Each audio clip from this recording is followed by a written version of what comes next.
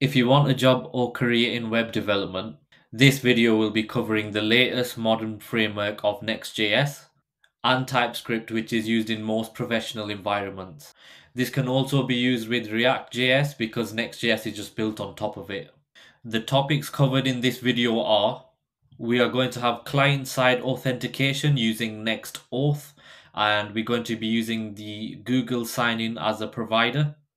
We're going to be using styled components as most professional companies use that to handle their styling. We're going to create sliders with React Slick. We are going to have server-side rendering and also be using something called incremental static regeneration. We will be using TypeScript for type checking and catching bugs.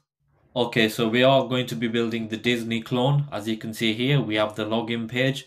We are currently on /login.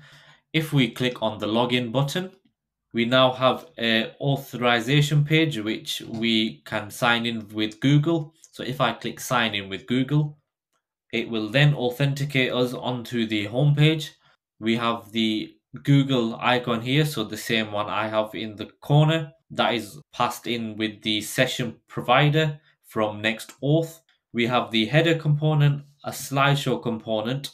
We have viewers that the video plays on when we hover over. We have the relevant sections on the Disney website where we have recommended, trending, new for you, and originals. And this is all with data we are fetching from the server side. These are also scrollable. So if I click, it will scroll on to the next. And then when we reach the end, the icon gets disabled and we can also go back also. These are all coming from an API that we will build in our application also. If I scroll down and click through to a movie, for example, The Incredibles, I now get the URL changing to /movie/13, and then I get the relevant information for the specific movie that I clicked on.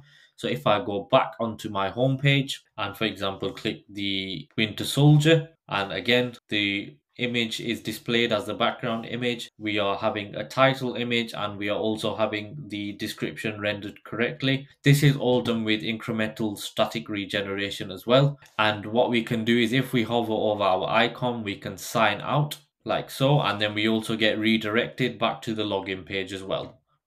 So let's get started with the build.